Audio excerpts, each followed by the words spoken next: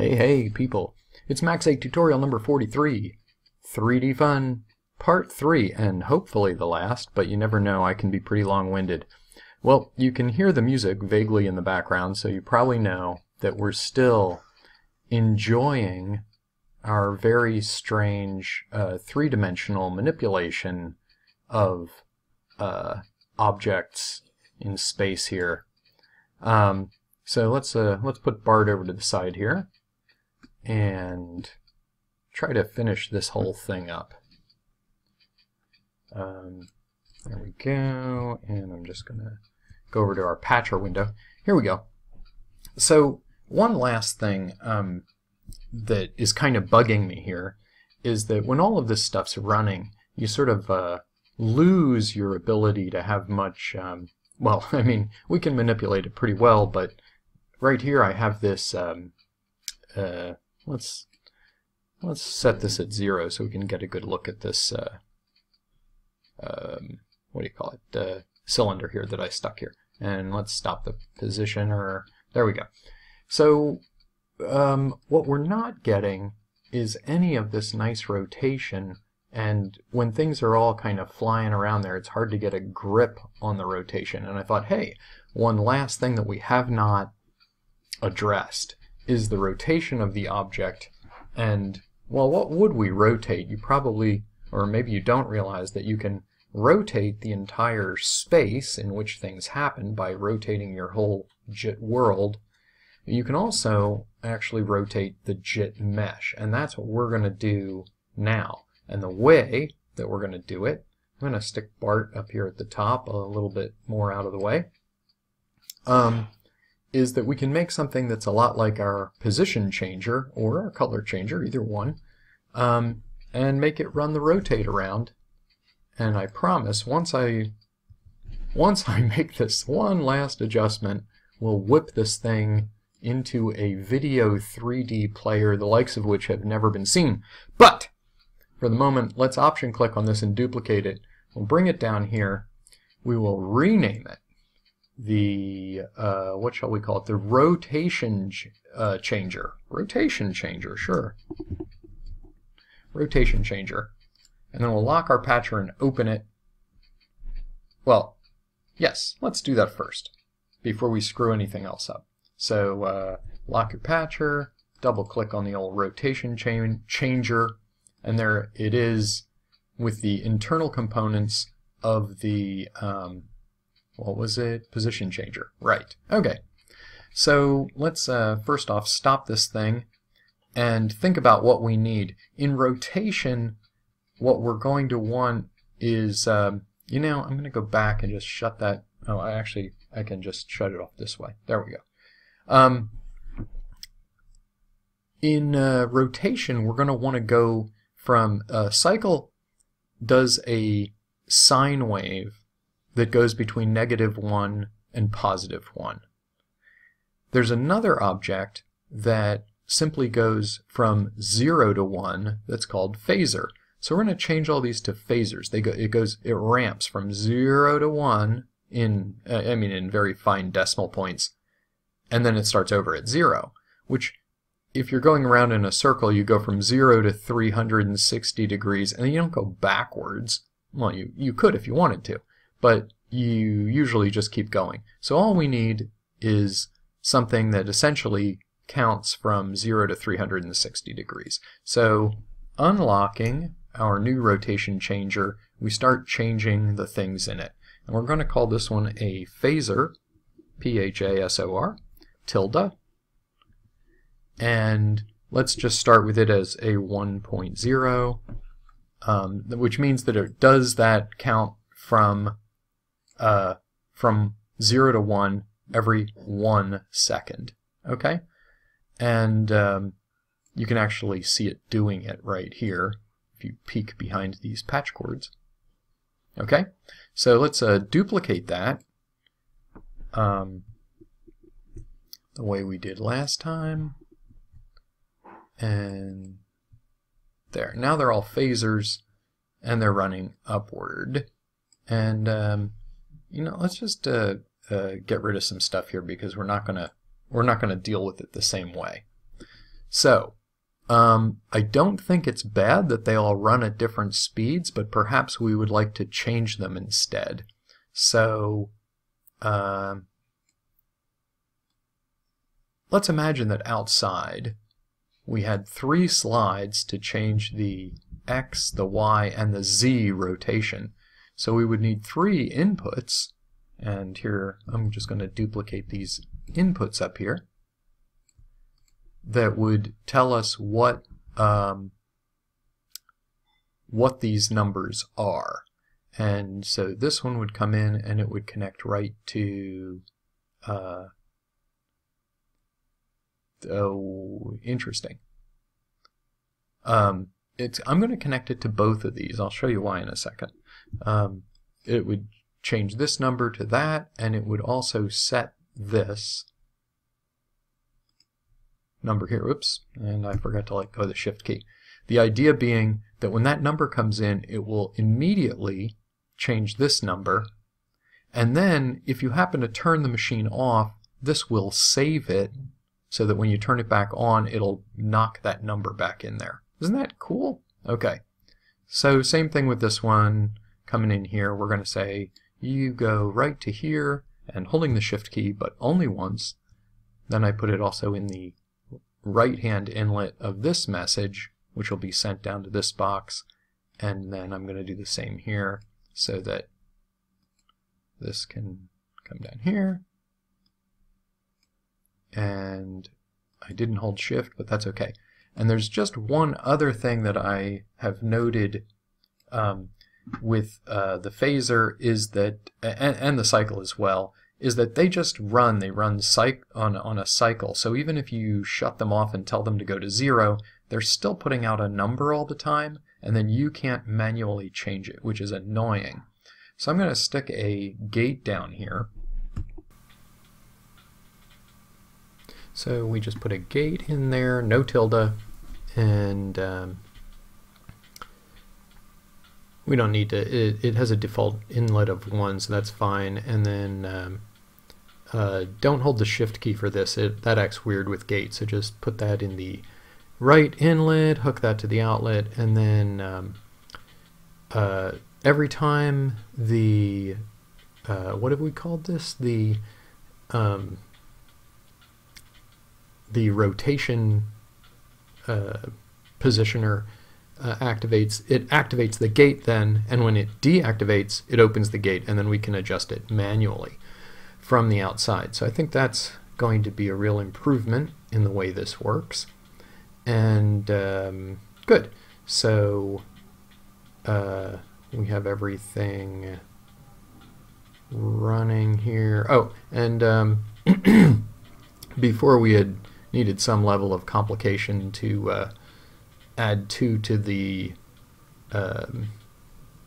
Z position, but now what we really want to do is get these to scale to 360 degrees from the output that the phasor gives you. So we know the phasor starts at 0, 0.0, and goes to 1, 1.0, so then the minimum output is going to be 0, and the maximum output is going to be 360 degrees. To bring it around a full circle, that's 360.0, because we want to make sure that it's a float. I better make that 0 a decimal as well. And then I'll just copy that interior and paste it inside each one of these so they're all the same. Now they're all going to be running maybe forwards, maybe backwards, we don't know, but up to 360, and we can see they're running rather quickly up to 360. So we'll just need to feed them some good numbers from the outside. So we'll just turn this off for the moment, and it looks okay. It looks good. Okay, so we can put these all get packed together, they get sent out the gate, and right to our rotation changer, which we are going to send down to the jit.gl.mesh. However, first we're going to make a slider for each one of these inputs, and there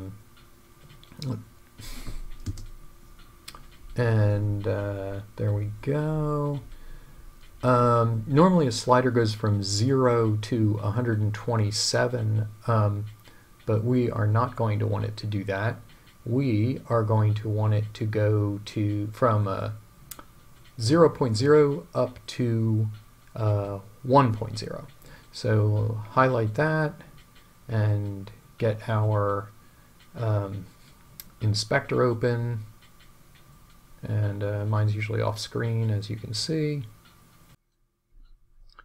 So go over to the inspector, and the first thing to do is click in the float output box. If you don't do that, it may reset it after you change the range.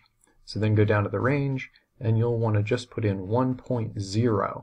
So that's it, the output minimum 0, and the range is 1, so you should be good to go. Now that you have that set, and we see that it goes up and down between 0 and 1, we can make a slider for each one of the axis rolls. We'll call it the X, Y, and Z axis that we're going to be rolling in there. So let's just highlight both of these, and I option click on them. I think that's alternate click on a PC, but I can't remember. And now we have those 3 units there. Just connect them up. And so what are we going to do here with these numbers coming out of here? What we want to do is apply these to the rotation of the jit.gl.mesh. So what we're going to do is create an attribute. You'll want to type letter N, ATTRUI, that's for attribute. And then don't hook these up. Hold on, don't do anything crazy. Just hook the attribute up to the mesh first, because if it does have numbers coming out of there, you don't want to change a parameter that you don't know which one it is. So what we want to do is lock our patcher and select on here the rotate XYZ. And you'll see, if you look at it, there's 3 numbers, and we have 3 numbers. Whoops, I meant to unlock my patcher there. Just move it over. I'm going to stretch it out so you can see the 3 numbers. Okay, so there they are. And what we're going to want to do is our rotation changer is outputting 3 numbers, and now they will become the numbers that rotate XYZ is doing. Oh, look at that, it's already working. That is just so fabulous. I think I left it running inside, so lock our patcher here and turn it on, and then turn it off again, and now it actually stops. So let's make it shape here that shows off its rotation a little bit better. So now we have a plane, and if we change the position just to a place where we can see it here, now we turn it on, and we can see how fast we can move each one of the axes of rotation around. So if I turn up this second, there they all are going a little bit, but it's hard to see which one's which. So let's shut these 2 down to 0. So the first one is turning sort of end over end at you, if you will.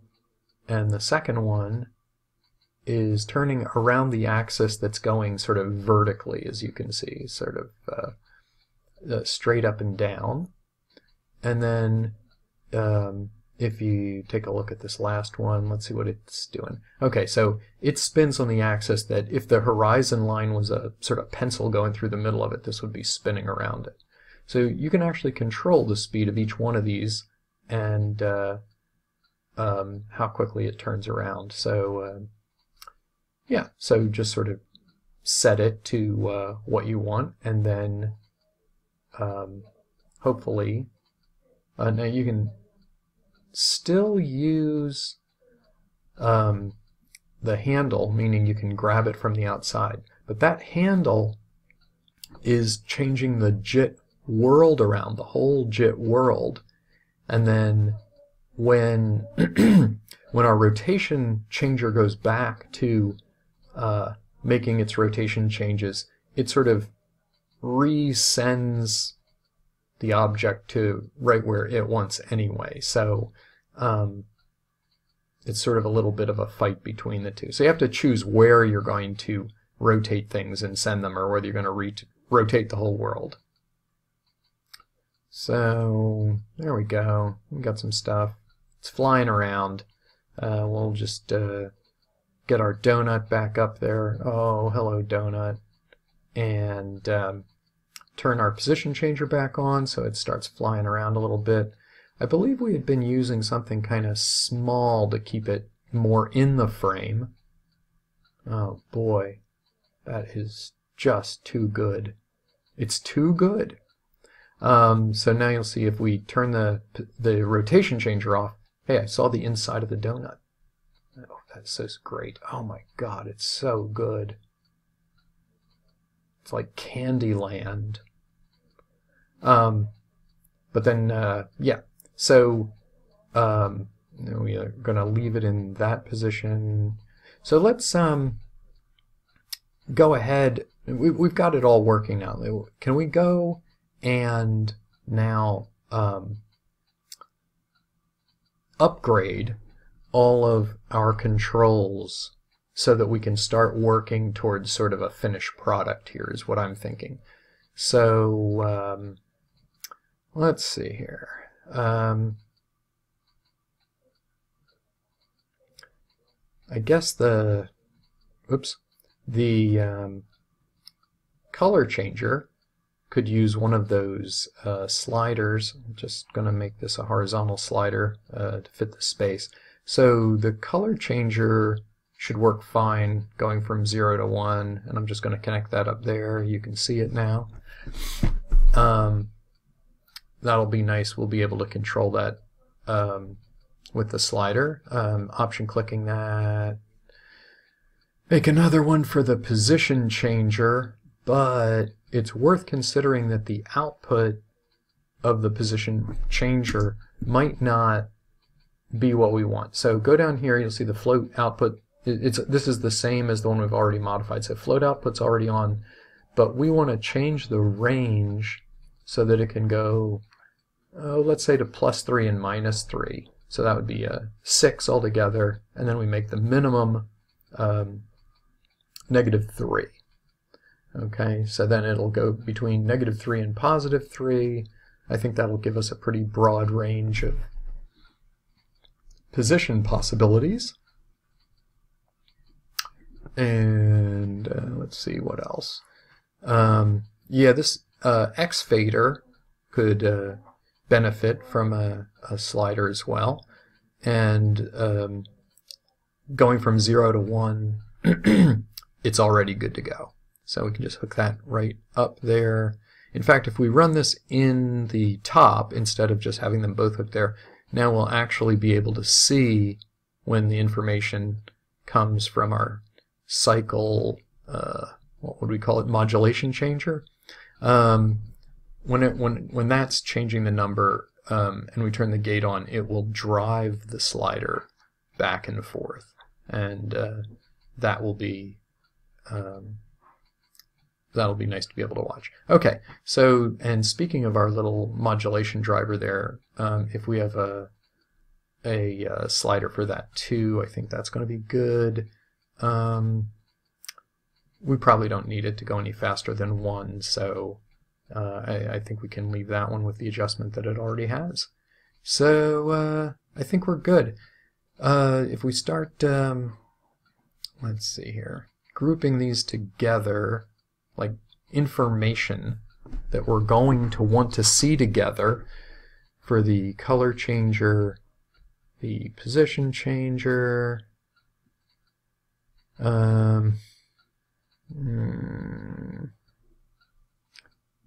yeah, so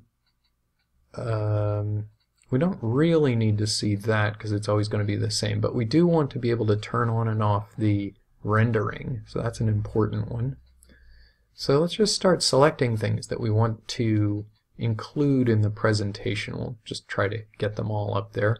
So we've got the color changer, position changer, the render button, don't need the position. We do need all this audio stuff, not the metro, but good to have the easy DAC there.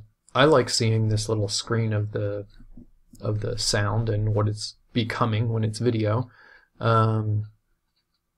Holding the shift key down, by the way, just to get all these things.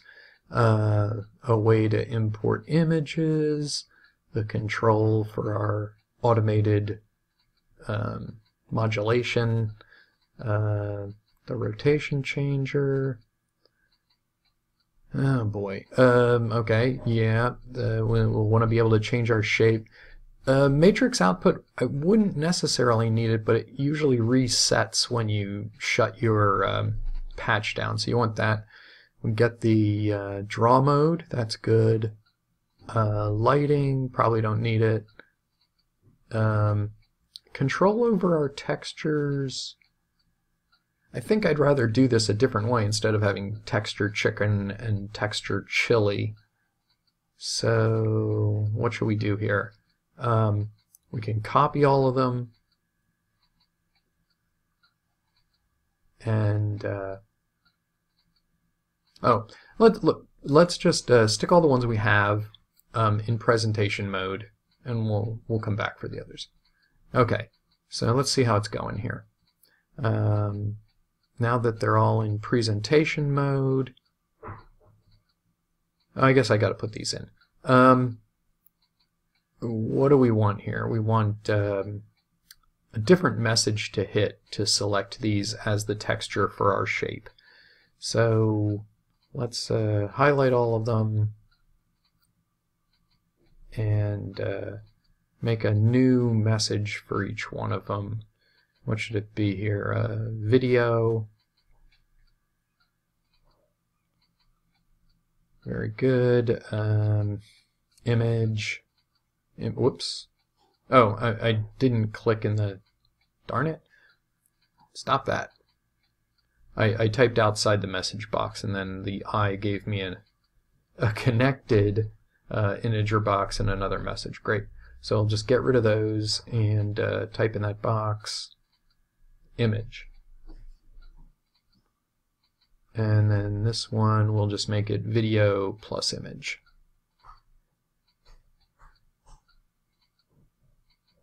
And connect them up.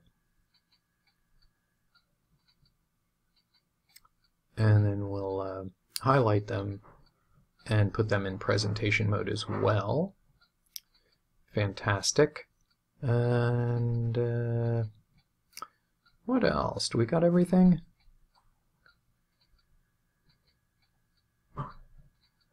Let's just go ahead. We'll put the whole thing in present. Whoa, whoa, whoa, whoa! Back. I'm sorry, I forgot the most important one, which is the B patcher that has our video player in it. So put that in presentation, and now let's go back to presentation and see how things are looking. Okay, good. So put the video, this is just my arrangement, I'm just deciding on doing it this way. So I'm going to put the video player over here in the left hand corner, and then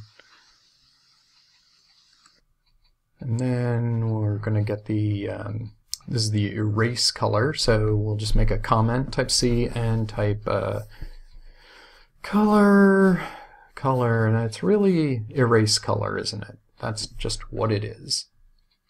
So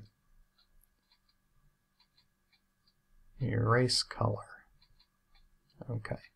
If you don't label them, you forget what everything is, and it gets embarrassing trying to figure, just figure it out by feel later. Okay, let's see. So we're going to put this down here. Now, I'm not highly thinking through this arrangement here, but you probably should when you do this, but this is just for demonstration purposes. So this is the render button. It's important. We have to keep this in a place of prominence. So we'll just put that up here at the top. And let's see, when this is our positioner, our auto position, our position-o-matic, our another, we'll just steal a comment here and write auto position. I don't like that. Stretch it out a little bit. Looks good. Okay, so far so good. We'll take the import image thing and stick it here, all the audio, and put it underneath that. I kind of like that, sort of the, the inputs on the side and the modulation on the bottom. I'm liking it. I'm liking it. Okay, and my God, what this is our what do we even call this thing? This is the video shape. This is like the shape versus sound modulation moment. What should we call this? The modulation sound balance. Modulation balance. Okay, it's good enough. That's insane. It's good enough. It's good enough. And then over here we have the automatic driver for the modulation. As you recall, this is the slide that runs the little cycle, and so I like the sort of consistency of having that. Wait a second. I would really like to have that number that goes along with this, and so that these sort of work the same way. So there's some sort of quick way to tell. What do they call that? It's intuitive, that it becomes an intuitive interface. So I'm just get out of presentation mode. I'm going to put that number in to presentation mode. Now go back to presentation mode, grab the number, drag it over, and I think we'll just resize that slider, because this, well, that's how fast. Yeah, no, it makes sense. They'll all be the same then. So we'll resize this slider and put its number next to it so we can see what it's doing. And we will call it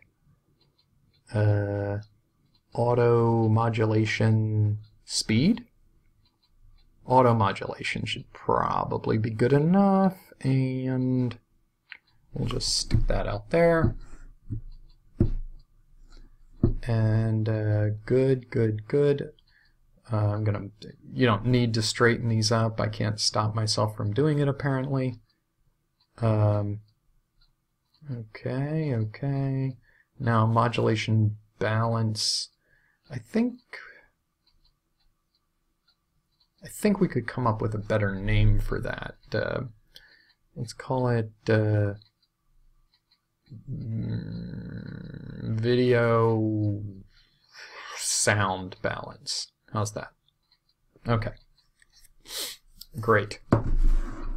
And And now we just need an organizing principle for all this stuff. Let's see, we've got our rotation, we've got our texture selection, we've got how to draw. So let's make a section here for 3D, and we'll just call it the 3D world. And we'll put this in big and bold here. So just to highlight that, we'll go over here. We'll make it bold. We'll make it 24, 20, 24. There we go. And so that'll, and I hate it when it's on the left. I like it in the center. Okay, so this is our 3D world, and we can have sort of our controls for it under that. So now we've got our axes. We stick them under 3D world. We have our draw mode, and then we can go get our texture selection messages.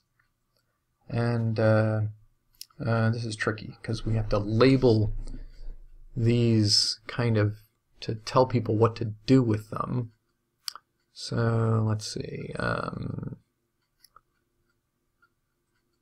Texture source, texture, just check texture. That's good enough. Texture map. Okay. I don't know. Give this some long thought as you design your interface, and it might make more sense than mine. So what do we got left here? You know, these all control 3D too, so it's not really a separation. So 3D world is really separate from the video world. So let's just take all this stuff, and yeah, we'll just take all this stuff and move it down and reorganize it here. We'll put 3D world at the top so we know what it is. Because erase, color, auto position, auto modulation, they're all part of it. We'll just tidy these up. What we need is a tiny bit more space here. Come on, everybody here. Stay selected. Okay. And then I'll just trim that up so they're sort of the same size. And then this. And that will give us just almost enough room for our rotation control. Oops. Hang on a second here. Before I get too confused to remember what everything is. Oops, I'm sorry. Oops. Got stuff all over my desk. Okay, let's comment rotation, rotate speed, and we'll put that down there too. No, it's a little lower. It's just a different kind of control here. And we'll get all these, we'll put them on top. A little tall, it's okay. And we'll move them around a little. And then if you take all three of them, you can actually adjust them all together, and it keeps them nice and tidy. That should be enough. Okay, so then we just need a way to turn it on and off. Let's see here. We need just a little more space. We'll just move this over. Nobody really cares. Okay. Yeah, there. Then put rotate speed up here. It's not perfect, but it's not bad. And then we can label these X, space, space, space, space, space, Y, space, space, space, space, space, Z, and put the activator here. And we'll just get another little comment here, and we'll call this auto rotate. Auto rotation. Rotate. Auto rotate. I like it that way. I'm leaving it that way. All right, and then the texture map can just live right over here, down at the bottom. So to some degree this all makes sense, but I think it would be good if we made a couple panel objects. Just type n panel, and let's change the color on these to, I don't like gradients, so color fill, make it green. Nice shade of green, come on. Blue. There we go. And what I'm going to do is make it just mostly translucent. And I think we should have another one, so let's just duplicate that and change the interior color to yellow, and we'll make that also very translucent. And the reason I want to do this is just to sort of separate the areas where you're doing something so that it makes sense what you're doing. So like this is all kind of input oriented, and this is all sort of 3D world oriented. And then just neaten that up there. And then just do one last thing, which is take both of these and send them to the back. You go up to arrange and say send to back. And while you're doing it, you can even click on the object and arrange again and include in the background. And then if you lock the background, they won't move around anymore when you're trying to play with other stuff. So if you just sort of select something and move it, the background doesn't move. Oop, I locked it. That's not what there you go. So if you drag on it, it won't accidentally go all flying all over the place. Anyway, so that is looking pretty fantastic, and we could even take Bart and make him quite a bit bigger here. And this is starting to look like a professional unit here, and I can only imagine what you will be doing when you design your own video 3D discombobulator.